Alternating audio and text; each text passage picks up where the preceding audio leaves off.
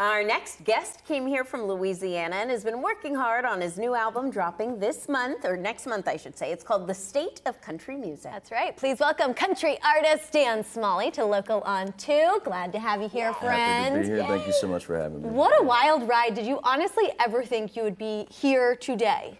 No, not the Local News 2 in Tennessee on 2. At 2. I'm from Louisiana, so I'd never imagined myself being on any other kind of news stations, to be honest with you. But what about I'm professionally? Professionally, I've always kind of seen myself kind of where I'm trying to get, to be honest with you. So all this makes complete sense to me as far as like timing and the way it all works out. Amazing. And the amount of time I've invested into this city and this place, and because it takes a little bit of time and investment. And I liked what you were telling us earlier, right before we came on, that you were going to be in football. That was kind of the plan. Yeah, that was my thing. I loved playing football. I was a running back from 3rd grade until I broke my leg in 5 places my senior year.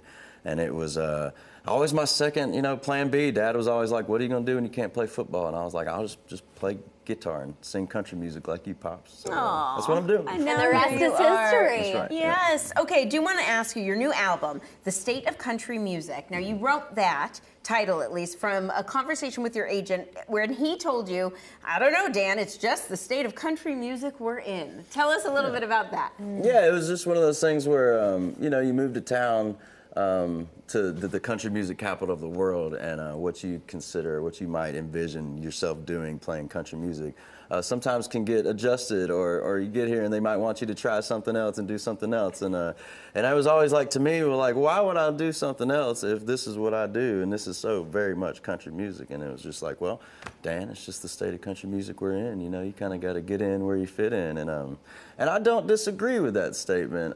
There's so much great music coming out, and I myself dabble in all parts of the states of country music, wherever they might land. So the song itself is specifically about me and what state of country music I might be in at that time. So we got to take a listen. We got to take a listen. We'll chat. This is the song, though. I think well, to one of the songs. But you definitely have to listen on to your album. That's a tease. Yeah, this is a tease. But we'll listen to a portion of your song. Let's chat after. Don't know why when it comes to going wrong, I get it right most of the time before too long. And neon light can't turn it off when it comes on. I don't know why, but sometimes I can't leave wrong enough alone. Yeah. That's fun. Can't leave wrong enough alone. I like it. All right. You have been on bills with some amazing legends and greats, of course, in country music. Alison Krauss, Willie Nelson, Eli Young Band, Ashley McBryde. I mean, just to name a few. Yes. Who would be your favorite or your dream to tour with? Oh, that's a tough one. My dream would have been like Merle Haggard, something like that. And I have gotten to spend some time on the road with Willie Nelson and Alison Krauss, so that was one of the biggest dreams come true, for sure.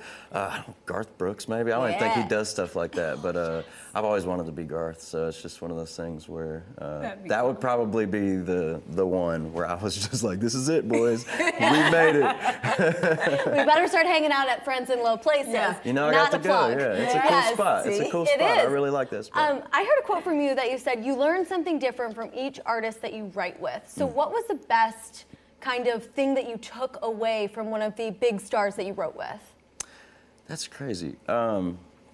Lainey Wilson and I have written some songs together, and this wasn't a write that she gave me this advice, but it's the best advice I've ever gotten, and it was in a tour bus in Iowa. We were at a music festival together, and it was when I was making a decision on whether or not to kind of can a whole record and kind of move on in this direction that this record company is wanting to go, or kind of just doing what I do. And she told me, if they don't want to do what I want to do, I should probably part ways in less words. Right. Yeah, and it was the best advice I could have ever gotten, to be honest with you, because now I feel kind of just like I'm very comfortable where I am, and I'm not really doing what anybody else might want me to do. So that's the best advice I've gotten. Be yourself, authentically be yourself, go after that, and if nobody else wants to do it with you, who cares? Just go around them. Love it. Yes, authenticity. That's good for everybody out there. Denim Dan, we love ya. That's right. All right.